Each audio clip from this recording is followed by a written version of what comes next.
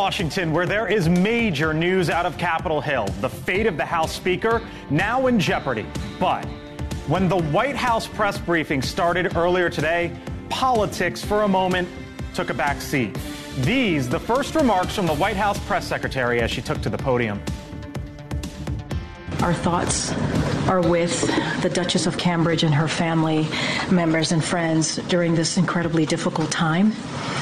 And certainly we wish her a full recovery. I know folks are going to ask if the president has spoken to her or the family. I can just say right now that we don't have anything to share at this time. Karine Jean-Pierre earlier today. Come on in. I'm Blake Berman, and this is The Hill on NewsNation.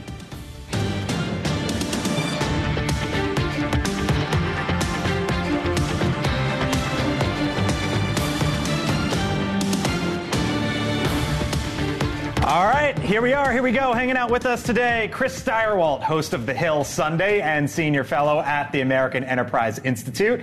Julia Manchester, national political reporter for The Hill. Scott Bolden is a NewsNation contributor, former D.C. Democratic Party chairman. And Denise Gitsham, NewsNation contributor, Republican strategist as well. Hello to you all. Happy Friday. We made it to the end of the week. We got a lot going on. I'll tell you what, we didn't get to go into the weekend with no news. I'll tell you that much. Right. Here in Washington, Mike Johnson's job, there's real questions about that. Donald Trump today talking about maybe he wants a new Supreme Court case. We'll get into all that here in a second. But first, it was the announcement, the shocking announcement heard around the world. Kate Middleton revealing today that she has been battling cancer, undergoing chemotherapy following major abdominal surgery.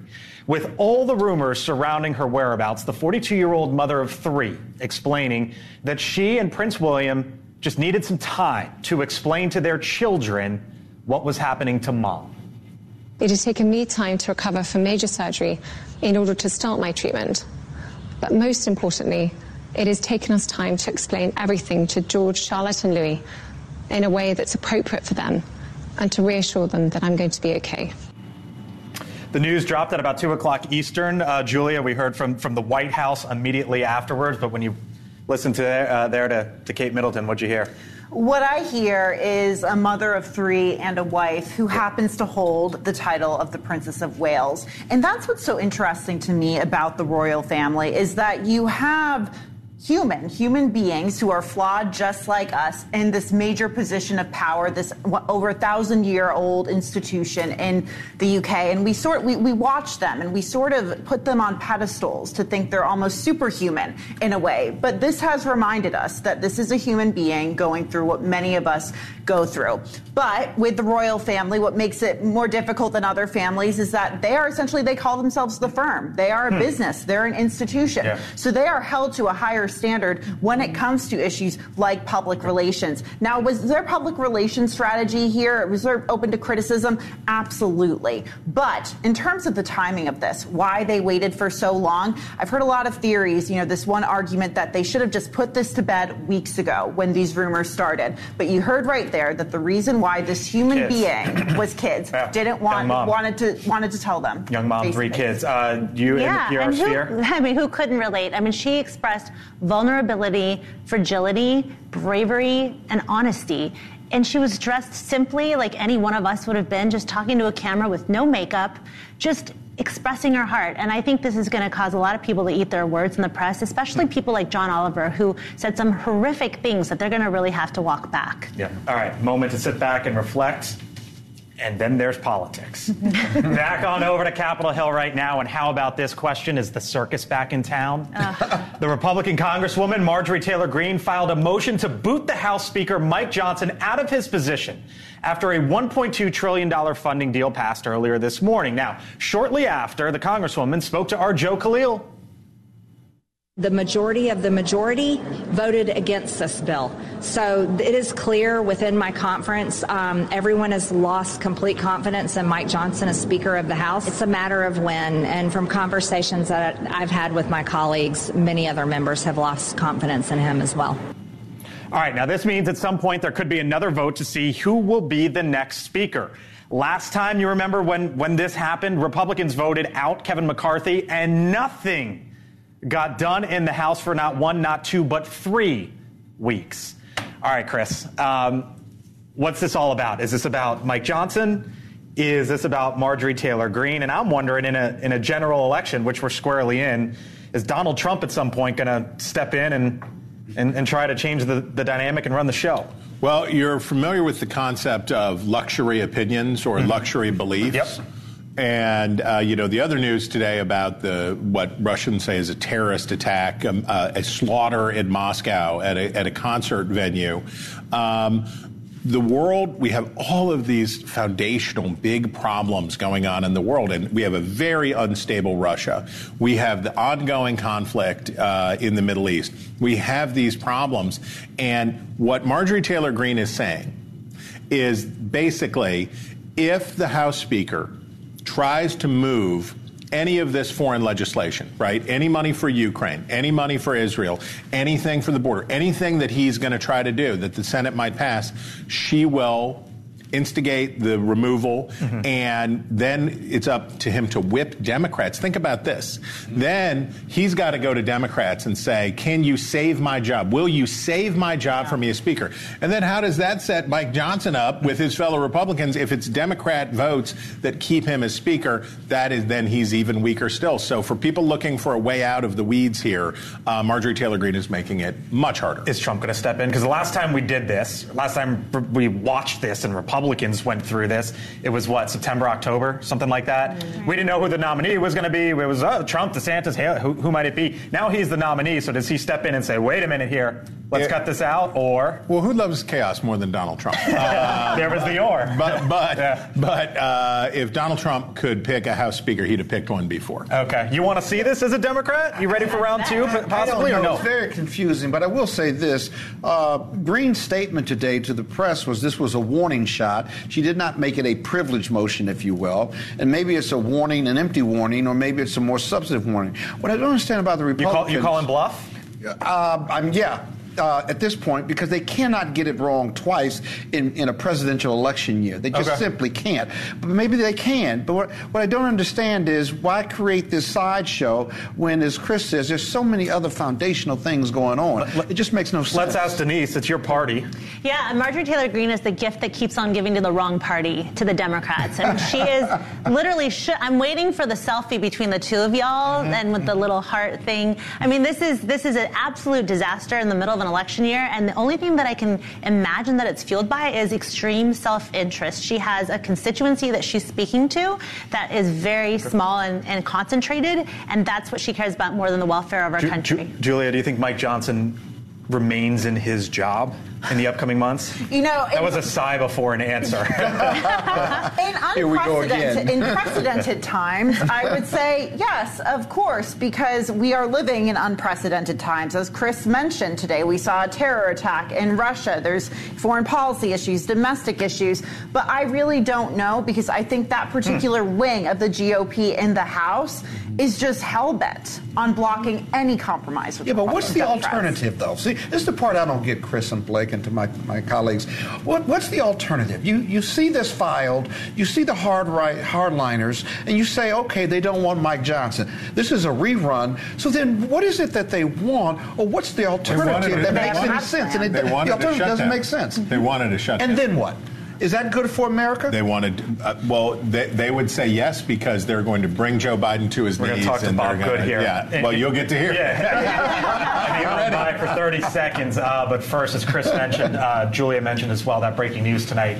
Look at these pictures right now out of Moscow, what appears to be a gruesome terror attack on a concert hall just outside of the city. Horrible scene there.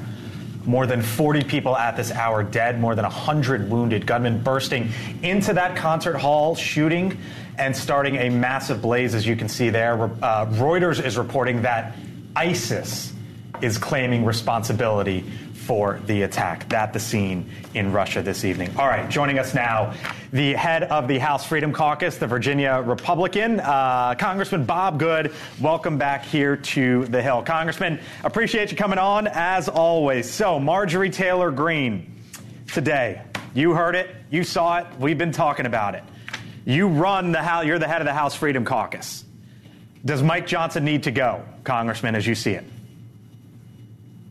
Well, this is a performance-based business, and we've continued to pass all the major spending bills, predominantly with Democrat votes. Perhaps it was some progress today that the second half of the omnibus spending bill was passed with only about 90% of Democrats voting for it, instead of the literally 99% that voted for the first one 2 weeks ago. And at least majority Republicans came to their senses and refused to fund this government at an increased spending level over the Democrats' omnibus from December of 22, and they refused to fund the government that kept in place all the Biden, Pelosi, Schumer policies that are destroying the country, and frankly didn't give vote to give $3 billion raise to Secretary Mayorkas to bring more illegals into the country more quickly, and frankly to continue to fund this border invasion, especially after we saw what happened in Texas yesterday when the illegal alien mob bum rushed the border officials yesterday. This is not a third world country or banana republic. I'm going to get to that in a second, but I didn't directly hear a yes or no, Congressman. Does Mike Johnson deserve to keep his job, in your view? Well, he serves the pleasure of 218 members. I can't make a defense for him as Speaker because the material things that we've done what Democrats want to do. We're doing what Chuck Schumer in the Senate wants to do, what Joe Biden will sign. Well, I didn't say that. I just tell you that I can't make a defense for him at this point. Okay. I heard you the last time around, Congressman, were very vocal that Kevin McCarthy needs to go. And you were one of the folks who spearheaded that effort. So what is the difference, Congressman, this time around? It's a lot of the same objections. Passing a bill that you don't like, spending, so on and so forth. You just tick through some of the reasons. What's the difference between Kevin McCarthy and Mike Johnson? Isn't it the same thing, or was it just simply a popularity contest and you didn't like Kevin McCarthy? Well, you've asked a specific question. What is the difference? I'll answer that specific question. Kevin McCarthy had been in Republican leadership for some dozen years and had helped preside over the failures of the Republican leadership, for about a dozen years. Kevin McCarthy made agreements in order to become Speaker and broke those agreements. He didn't bring a balanced budget bill to the floor. He didn't bring all 12 spending bills to the floor. He didn't bring a term limits bill to the floor. He didn't adhere to the majority rule. He did the debt ceiling increase with predominantly Democrat votes without any measurable, meaningful spending cuts, rather. And in the last week of September, he'd only brought one of the 12 spending bills to the floor that had passed out of the House instead of the 12 that he promised to do by the end of September, which necessitated a change in speakership. And then we found out after he was gone that Nancy Pelosi had a deal with Nancy Pelosi to keep him as Speaker. Then we also found out after he was gone that he had side deals on top of the debt ceiling deal for more spending that wasn't disclosed to the membership. So, no, I don't wish that Kevin McCarthy was there. And Mike Johnson, admittedly, has been dealt a difficult hand and has the most narrow majority in the history of the country. That said, we could do a better job of fighting. We're failing to do that, and I can't defend his performance. You mentioned the border, so let's talk about it, Congressman. In this bill, border security funding, 1,800 additional Border Patrol agents, up to 7,500, give or take, more migrant detention beds, new border security technology to help with detecting fentanyl as it comes across the border. You just voted against that. I know you have reasons for voting against the bill, but what would you say to the folks in Texas, to the folks in Arizona, all over this country even, that you know what, you just voted against that? What's your reason? Thanks for giving me an easy one there. You got a president who could immediately secure the border today if he wanted to. This is a question of will. It's not a question of resources. But why would we give him more money to bring more illegals? Why would we give him more resources to bring more illegals into the country more quickly, which is all that he's trying to do? He's not going to use those Border Patrol officers to repel illegal invaders to the country. He's not doing that now. He's not going to use those beds to hold individuals until he deports them back to their country of origin. What he's going to do is use those resources to bring more illegals more quickly into the country. The Congress has already acted. The House has anyway. He should be calling on the Senate to pass H.R. 2 and promise to sign it into law. So why would we give him more resources to do what he's doing now? Congressman, let me ask you briefly. I know where you stand on Mike Johnson, but do you think that he ends up keeping his job? I don't know. Okay, we'll leave it there. Always appreciate your time, sir. Congressman Bob Good, head of the House Freedom Caucus, Republican out of Virginia. Thank you, sir. Talk soon. Great to be with you. Thank you. Yep. Chris? Well, they don't call it the fighting 5th District of Virginia for nothing. Bob Good, who endorsed Ron DeSantis for president, I'm sure Marjorie Taylor Greene would like to see him punished. I'm sure she would like to see him punished And what's going on with the Speaker of the House is an extension of an internal fight inside the House Freedom Caucus.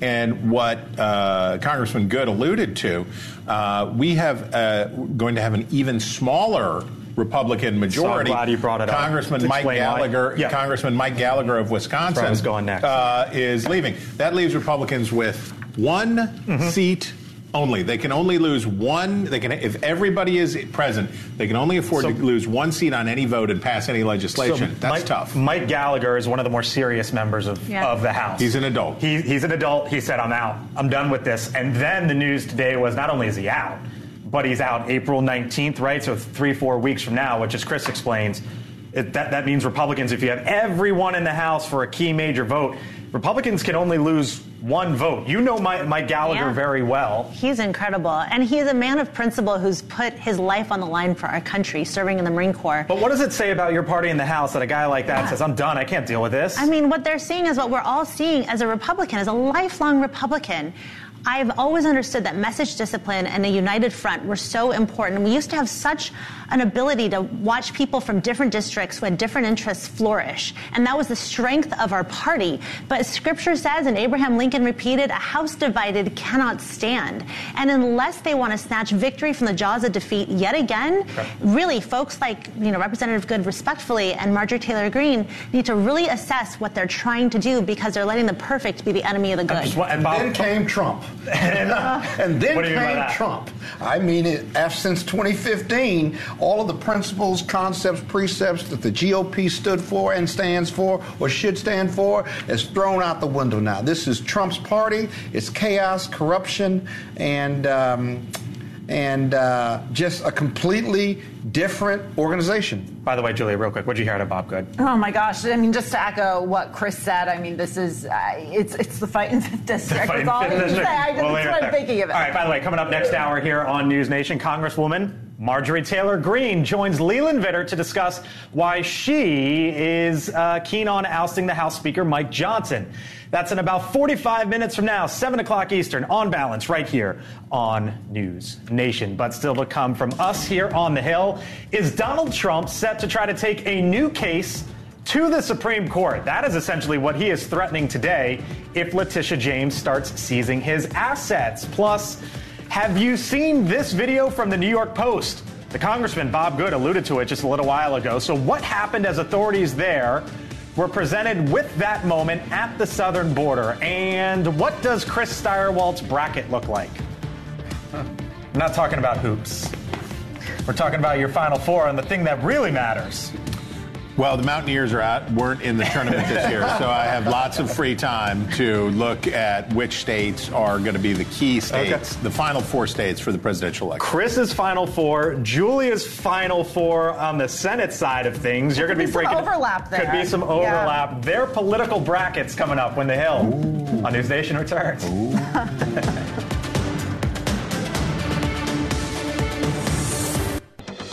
All right, welcome back here to the Hill on NewsNation. So have you seen this video? Check this out from the New York Post. More than 100 migrants rushing the border in El Paso, Texas. You can see, look at that. You can see them breaking through the razor wire and even knocking over members of the Texas National Guard. You can hear it now, too. Texas officials reportedly were trying to organize the migrants into groups, but after some women and children got separated, the situation escalated. The White House asked about this scene earlier today. I really, truly believe that's a question for, the Republican governor of Texas. You have a governor of Texas who has continued to politicize this. I do want to say we are grateful for the Border Patrol's quick work to get the situation under control and apprehend the migrants. Wait a minute, Scott, that's our border, but it's the governor of Texas's responsibility? Well, he's taken it on as his responsibility, or he's tried to. Is that the answer you want out of the White House? No, I think I'm not crazy about that answer, because I do think that visual right there is why Biden is underwater, or at least being challenged right now, because ultimately, they cannot argue that the immigration and the border is solely within the federal purview and the Immigration Act, and at the same time then respond to that visual right there, which is an awful visual, and say, well, you need to talk to the governor about that because those were Texas Rangers that were there. Biden's got to do something. What I don't understand about the Democrats, and maybe Chris can weigh in here, is why he won't do something. I don't believe by executive order he can shut it down, so forth and so on. But I do think he can do something, and it just seems like he will not pull the trigger. Before we get to Chris, what do you make of that White House response? I just love that my dear friend Scott over here has finally come around to our side. I haven't come around to seeing things your way. What I come around to saying is that visual is why he's behind Trump right now. He's got to do something about it. I know we've won when we've won, Scott. Look, I would just like to take that clip as a Republican strategist and just run it over and over every single day in every swing state until November. Yeah, we're going to bury that clip. And exactly, You're gonna try. you should. But you know what's really scary, Blake, is the fact that, we had this ISIS now connected incident in Russia. And on March 11th, Christopher Wray, head of the FBI, actually testified before the Senate about his concern about ISIS-related terrorists plotting something and coming through our southern border. So if you're not making the connection, y'all, all of you at home and all of us on this in Washington, D.C., let's get real about the threats that are coming in. If you can't get real based on what's happening in Russia right now, and you've suddenly forgotten everything that's happened with our terrorists past the history, then we need to be reminded every single day. Let's go back to Scott's question, though. That response from the White House. Yeah, that was bad. Does that show they don't have an answer? It shows that a spokesperson was trying to get it weaponized back against the other person as quickly as possible, right? So the first word out of her mouth was Republican, because she I want to pass this hot potato back. I will tell you this: Joe Biden is going to end up taking the hardest line possible on the southern border. Will he do it when it's all said and done? Yeah, because in September, October, November? Because the two competing videos, if you want to think about the 2024 election as competing video clips, it's that clip and January 6th. Those are your two violent mob scenes that voters are going to be confronted with over and over again. Which one do you like better? And what Biden will do, and Democrats are just going to have to come to terms with this, is decide when he's going to drop the hammer. That's the case? I think it's the case. And remember, this is also happening as we're seeing really a erupting situation in Haiti. And even though Florida is not a border state, it is a maritime state, and that's going to be an issue. All right, still much more ahead here on the Hill. How Donald Trump might be several $1 billion wealthier starting next week, in theory, at least on paper. And why you, even if you wanted to, could own a piece of Truth Social. Plus, did you hear about Trump's latest legal threat? He is now invoking the Supreme Court once again. Why the New York Attorney General might want to take notice. Scott probably has some thoughts on this one when the Hill on NewsNation returns. An hour later. We got to give you adulthood. That's why vaccines matter so much. For 40 years, Rotary and partners have delivered vaccines globally. Like here and even here, in your neighborhood and around the world, Rotary is ensuring children grow up safe from preventable diseases.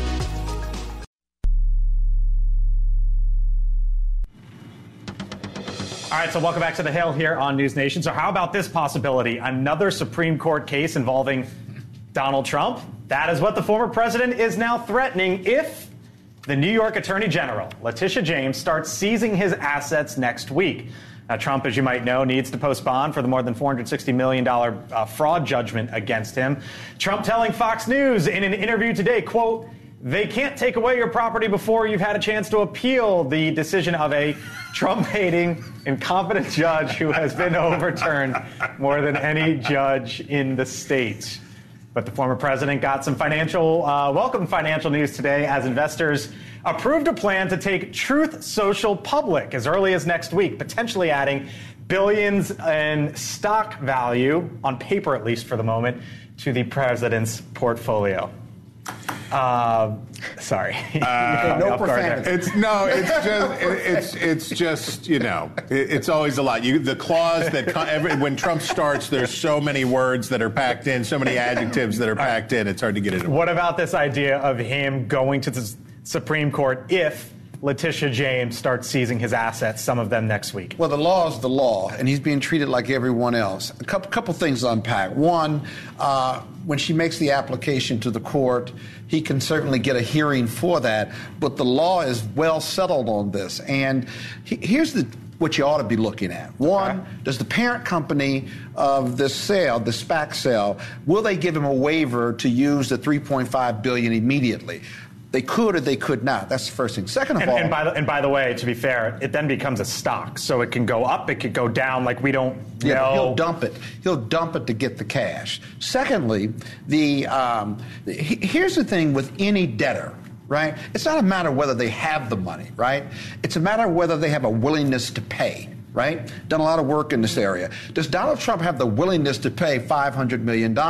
He's court ordered to do it. It's legally sound, and he's ordered to do it. But that doesn't mean he won't get $3.5 billion or have half a billion in cash, as he says, and still fight this because he doesn't believe that he owes it. So Truth Social goes public. He's got billions coming his way. Why not wait? Some say, why not wait? Why seize the assets? Just wait.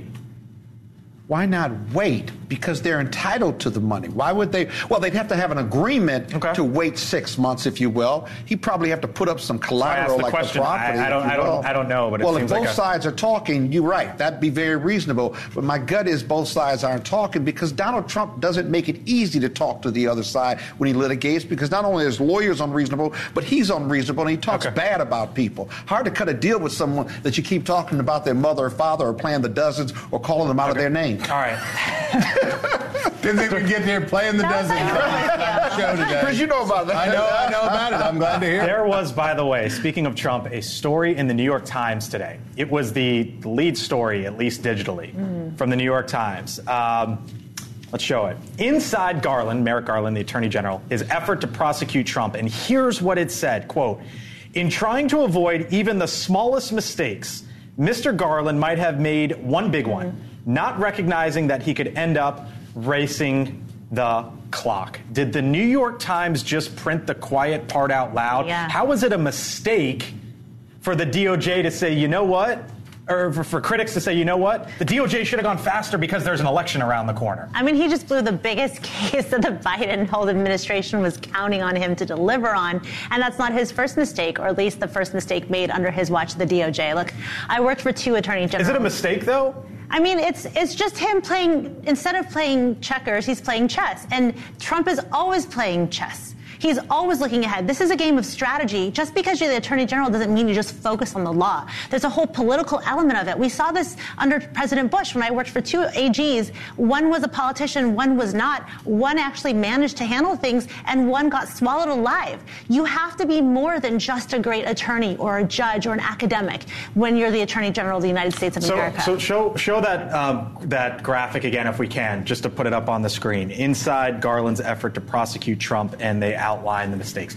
Is this about the case, or is this showing that the knives are out for Merrick Garland on the left following the Hur report? Well, we do know that there were certainly people on the left who were unhappy with Merrick Garland, unhappy with the news media for how it was reported, and essentially reporting it as it was done. But I would not be surprised if there was some discontent there. Well, maybe there's a combination of all of that going on, but you can't, it's hard to criticize the AG for taking too much time because you want to get it right, and being methodical is part of being a good prosecutor. But the timing and the delays, you can put that in the calculation.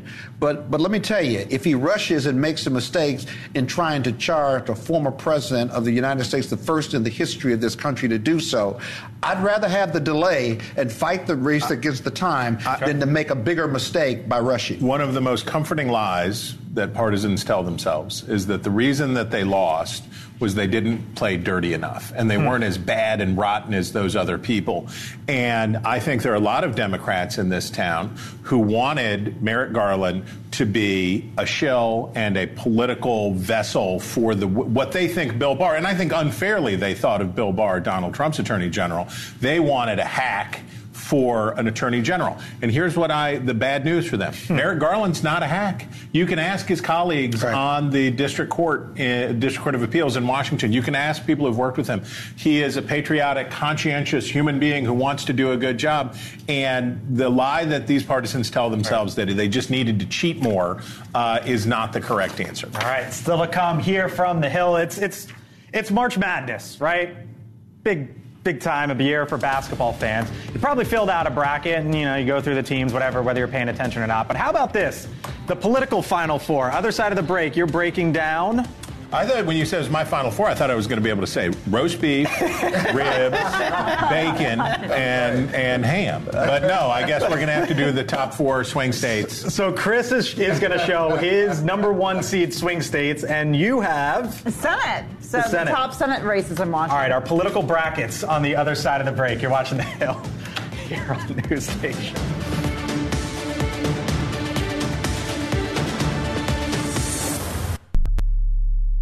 Tournaments begin the weeks-long march of whittling down their way to the Final Four teams. How about this question?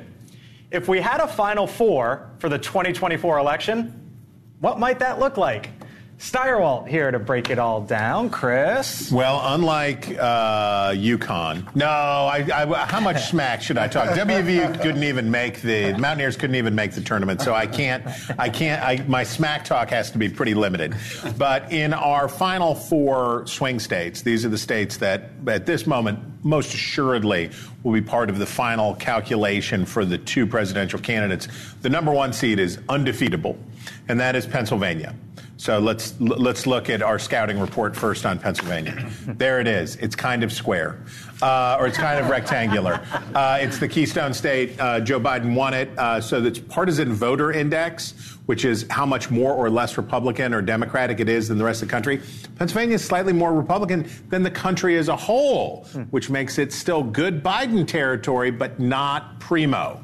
And it has 19 electoral votes. It's the big prize in this. And we happen to have a new poll from the cable news network that they did, which is 46 to 46. This is as number 1 seed as you're going to get number 1 seed. You got the biggest state.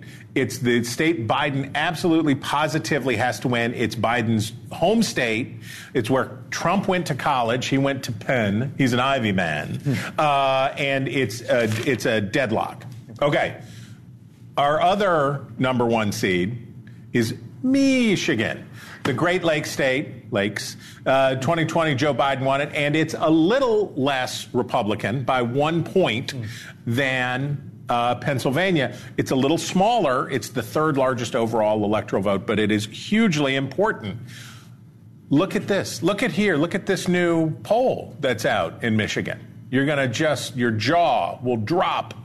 Whoa, right? Wow. Trump up 8 points in the slightly more Republican Michigan.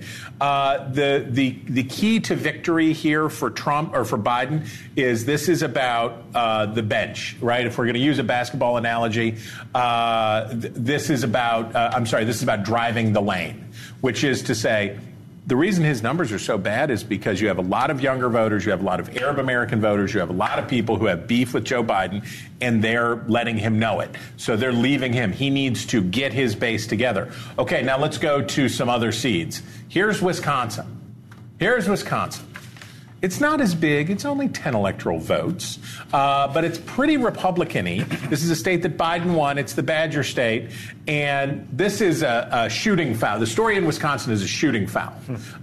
You don't want to get in foul trouble. Donald Trump has foul trouble in Wisconsin, which is to say that you have a lot of affluent, earnest, well-intentioned suburban voters in places like Ozaukee County and other places outside of Milwaukee that just are creeped out by Donald Trump, and they don't want to vote for him. And Trump's ability to be normal, if he can, will be key there. Okay, our Final Four. The Grand Canyon State, Arizona. Let's go Wildcats. The Grand Canyon State, Biden won it. It's still pretty Republican, and it's a little bigger than Wisconsin. This is the state where help from the bench. We'll say that the key to winning in Arizona is help from the bench. They've got a bad bad U.S. Senate race in Arizona. It's going to be hot garbage out there. They've got Carrie Lake, who is trying to move to the middle, versus Ruben Gallego, who's trying to move to the middle from the progressive left. And this is one of the few races where the down ballot race will actually affect the up ballot race. It's going to be close, close, close, and those are your final four. Here, show the cool graphic. Show it.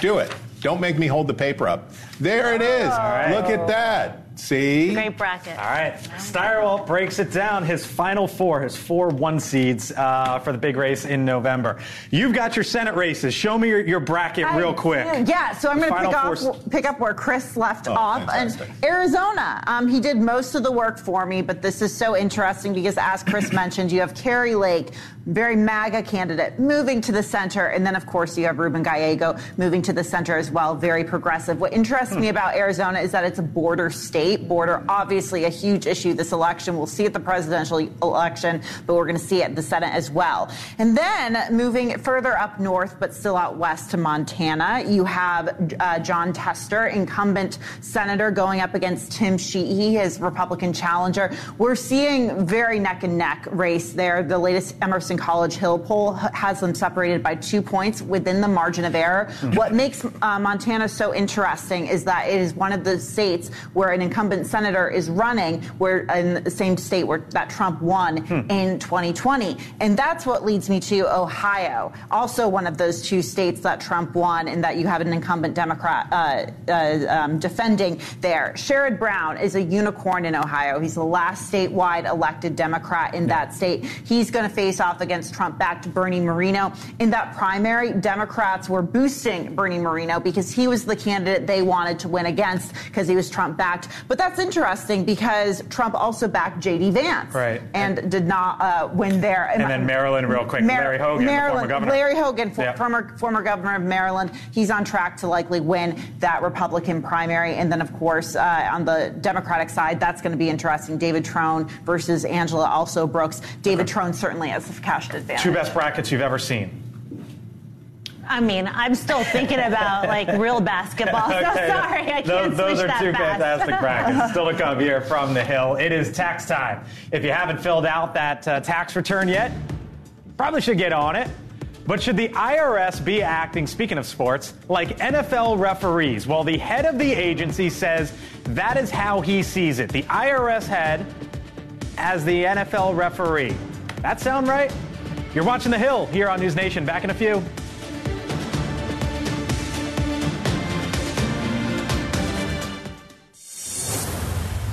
Tonight, why did prosecutors in the Rust shooting case pull Alec Baldwin's plea deal? Plus, 8th graders charged criminally for holding a mock slave auction on Snapchat. Jesse Weber, Geraldo Rivera, and NewsNation's own Ashley Banfield. Tonight on Dan Abrams Live. All right, welcome back. So Lululemon's stock chart, I guess you could say, starting to look like a downward dog yoga pose. The high-end athletic wear maker is projecting a slowdown in its U.S. business, driving shares down as much as 15% at one point today. Now, the company's CEO says that American consumers are, quote, a little soft coming into the year, basically a warning on consumer spending, which could have a big impact on the election. It's a bit of a juxtaposition to what we've seen, though, with the stock market this week, with the major indices touching all-time highs at points throughout the week. All right, so is this about consumer spending and oh no, the economy might be headed in a bad direction, or are we just sick of $125 yoga? Probably. I think it's hard to use Lululemon as an example because their stuff is so expensive. And look, we have so many options when it comes to athleisure. Aloe, Adidas, Nike, all of that. And I think at one point you say, if I can get it cheaper on Amazon, why do I go Jotting this down for Mother's Day. I'm for Biore. They've changed the game on the athleisure. I just don't. I'd never buy Lulu. All right. So passe. So 2 years ago. Meantime, the tax filing deadline less than a month away, and the IRS is after America's wealthiest taxpayers. In a new campaign targeting the rich, the IRS is sending more than 125,000 compliance letters to high-income earners who haven't filed, get this, since 2017. Now, they're even using AI to detect who they are calling cheaters. The IRS commissioner says they are just looking out for regular taxpayers. Here's how he explained it to the Associated Press. If we are collecting what is owed from the wealthiest taxpayers, it means that others aren't shouldering the burden of funding our government and its many critical activities. We're like the NFL referee. When we get the call right or wrong, we get booed, and we're okay with that. Okay with being an NFL referee? I mean, they get the calls wrong. They don't look pretty like often. NFL referees. They say they're never wrong. If it walks like a duck and talks like a duck, it's not a duck. It's the IRS. Yeah. You got a problem with them using AI to try to crack down on tax cheats? Nothing wrong with AI as long as they verify it and confirm what they're sending out and what they're using it for. Even in the legal field, the filings for the AI are fine, but the lawyers are required to confirm the names of the cases and the reality of the cases. Americans' views, by the way, on federal taxes, Chris and Julia, 2/3 of U.S. taxpayers say they spend, quote unquote, too much on federal income taxes. Find me the third. Yeah, where are they? The other third. Who are those humans? And let's make sure they're not AI, right? They could be. Exactly. All right. Before we say goodbye, by the way, here's another story that caught our eye. Tim Scott's wedding plans. The senator from South Carolina, all set to say I do later this summer in August, and it's making some headlines. The Washington Post today writing, quote, Trump's VP prospect, Tim Scott, sets summer wedding date after GOP convention. You're friends with him. Oh, yeah. We chatted today, and he just sounds You so spoke with Tim excited. Scott today? Yeah, today. What did he tell you? He just said, I'm so excited. He said, I asked him, is there anything you want me to say in particular? Is there anything you're thinking? And he's just like, I'm just so excited. And honestly, we've been praying for him for so long. Thank you, God, for finally bringing him an amazing woman. He's waited 58 years to find her, and she's incredible. And so it's going to be awesome. What about the framing of like, well, this could come around if he's the VP nominee in the convention and all that? Do you think he set his wedding plans around that appointment, maybe? He's been engaged twice, so sit tight. It may not do it. You're very good. Yes, he's been engaged twice before. Issue with that. I wish him all the best. But he's Look, certainly I think that there's reason to speculate because of that date. But what I'm asking is, where's the wedding going to be? Is it going to be in South Carolina? Ask her. She'll probably be there. August in South Carolina. I haven't talked to him about the details. That's going to be a little hot. A little hot, Stevie, down there in South Carolina. That's warm. But he's so blissfully couldn't care less about what it's not a swing says. state. It's not a swing state. By the way, looking ahead to this weekend, the Hill Sunday with Chris Stirewalt, of course, 10 a.m. Eastern, Sunday morning here on News Nation. Republican Senator from West Virginia, Shelley Moore Capito, will be joining the show. Real quickly. It's too much West Virginians in one show. I don't know. I don't know if television's ready for that much hillbilly excellence, but we're going to give it a shot. We're going to give it a shot. Chris Stirewalt, 10 o'clock Eastern, Sunday morning for the Hill on Sunday. Hope you all have a great weekend. Watch Sunday morning. I do. Do it. Absolutely. Do it. I would never Your money miss out back on if you don't. Stirewalt. Money back if you don't. There you go. We'll be back here on Monday. Thanks so much for watching us here on the Hill. On Balance with Leland Vitter starts right here.